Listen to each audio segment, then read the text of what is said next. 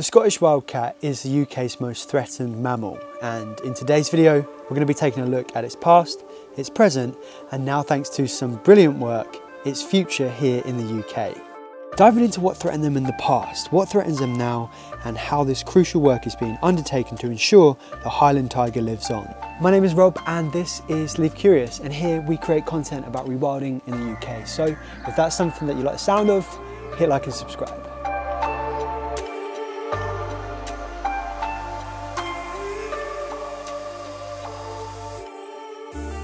Do not confuse the Scottish wildcat as a domestic cat gone feral. They are very much their own species. They can be twice the size and way more ferocious. Like seriously, just look at that face. So it was thought that around 10,000 years ago, after the last ice age, when sea levels rose, a population of European wildcats were isolated to the British Isles and subsequently evolved into the Scottish wildcat with its distinct black and brown stripes over its thick, water-resistant coat. And of course their banded, tufty, blunt-ended tail and piercing eyes. And for the last several thousand years, the wildcat would have roamed much of the UK, which would have looked far different to how we see it now. It would have been far less managed and there would have been way more trees.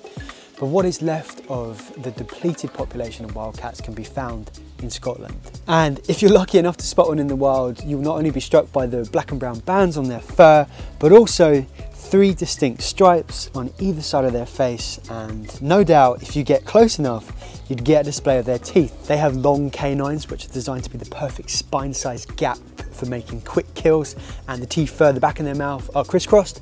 This enables them to rip through and eat raw meat. They are extremely adaptable hunters. This behaviour evolved from the compounding fragmentation and loss of woodland across the UK. Surviving almost exclusively upon meat, eating an array of different prey from all types of small mammals, woodland game birds, lizards, insects and carrion, with some livestock farmers even saying that they get the odd sheep. They're unafraid of water, being known to swim across rivers in their territories, which can range from anything from 1 to 2 square miles all the way up to 40 square miles. And for the most part, they are solitary, aggressive animals, with the male and females only overlapping territories during the breeding season. And it's during this time that the female may let out a wail to gain the attention of males, but for the most part, they are an extremely quiet species, with kittens even playing in complete silence, so not to attach the attention of predators. The mother will care ferociously for her young. They are an extremely unique and independent force of nature that is just both fierce and mysterious in equal measure.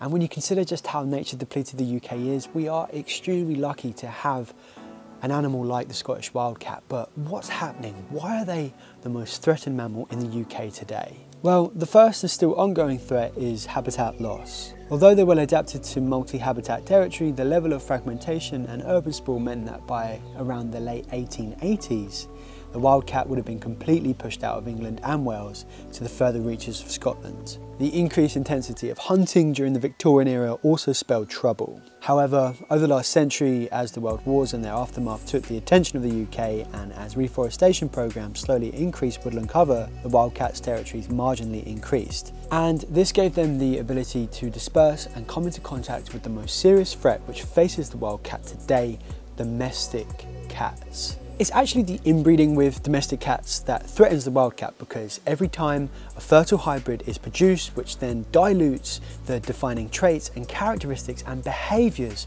of the Scottish wildcat. And this threat from fertile hybrids was first acknowledged as a quite serious issue during the late 1970s and 80s, and then it was research that was conducted throughout the 90s that found just how dire the situation was for the wildcat due to these fertile hybrids, and it concluded that they were on the brink of extinction. Studies were carried out from 2009-2012 in an area of the Cairngorms where some sightings of some wildcats with distinct markings were made. As you see, one of the biggest distinguishing factors between a true Scottish wildcat and the fertile hybrid are its markings on its fur and its general appearance. Hybrids will generally be smaller, more slender, but also the striped black and brown bands on the body and tail, even face, they'll be broken and less distinctive, with hybrids having a pointed tail tip, whereas true wildcats will have a bushy, blunt-tipped tail. And given this, an action plan was put into place by 2013, which united a large group of organisations and experts to conduct research and to promote all aspects of land management to be wildcat friendly, as well as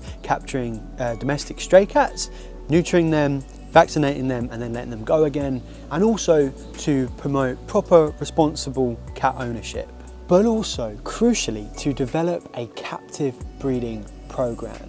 And then by 2015, the approach had developed into Scottish Wildcat Action, which continued to gather data and work with local people and to maintain a healthy captive population. But then in 2018, an independent review was carried out by the IUCN into the conservation status of the Scottish wildcat, and it found that there was no longer a viable population in the wild of wildcats, and it was due to inbreeding with domestic cats. This put captive breeding at the front and centre of the Scottish wildcat's survival. And over the past few years, a recovery project has been put into place known as Saving Scottish Wildcats. They've constructed an actual centre, a hub, at the Royal Zoological Society in Scotland, dedicated to not only breeding wildcats, but to ensure their training and preparation to be released to the Cairngorms National Park. Saving Wildcats is looking to be our best shot at, well, saving the wildcat. Fundamentally, their work can be split into two broad categories, in situ and ex situ. First, let's look at the ex situ work. Now, this is work that is happening not in the wild. This is the work at the centre and within the enclosures. The team is comprised of vets, keepers, construction members and special support from Europe.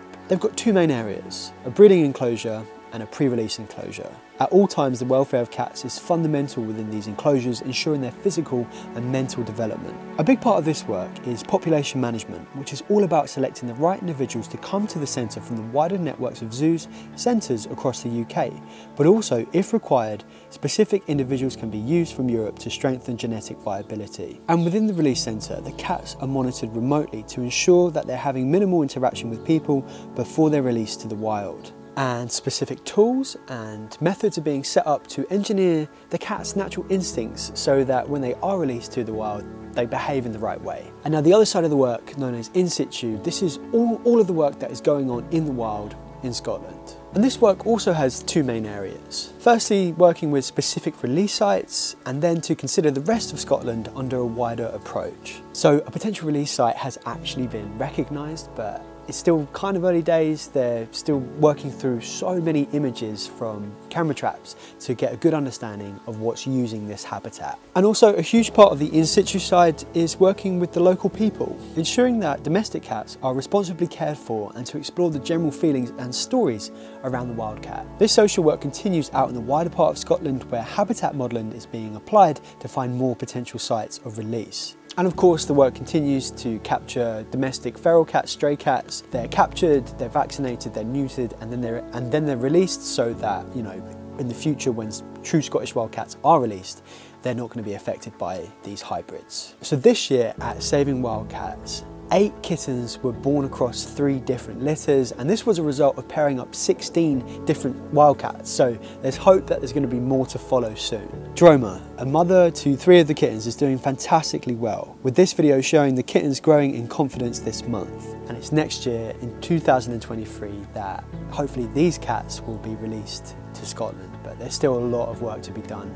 before that point. And you know, with the promise of more kittens on the way soon, this is looking incredibly promising, so please be sure to check out all the ways that you can get on to ensure the future of this project. So head down in the description of the video to find out all the links and everything on how you can help. You know, who knows, one day Leave Curious might make a trip to the centre. I would love to see me some like wildcat kittens, that would just be amazing. But yeah, I think that's it for me in this one. Check out the links on the screen now. But in the meantime, thank you so much for watching. Leave Curious.